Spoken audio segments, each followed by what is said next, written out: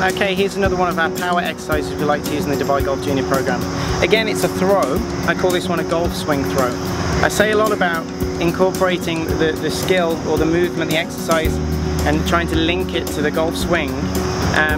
But what we need to do here is not get too specific about the golf swing. So remembering in the golf swing, we like to keep the extension of the left arm, but for this activity, we're just going to work on bending the arms, getting the upwards movement from the arms, then I'm going to add the rotation. Then on the downswing, I'm going to put the two movements together. I'm going to get the rotation from the body again, starting from the ground up. So I'm using the ground, rotating the hip. And then once I get to a point with the hip, it's going to slow down to allow my arms to take over. So remember, when we come through the golf swing, the arms are always in front of the lower body. We wouldn't have the lower body too far around to the left and then the arms getting left behind. So I need to make sure that firstly I'm using the ground with the sequencing, but really the arms are coming down and past the body. So I'm going to go ahead and perform one of these for you. I'm going to hold the ball up over my right shoulder, bending my arms, and then I'm going to perform the rotation and extend down into the ground. Notice that I've got my arms fully extended in the through swing.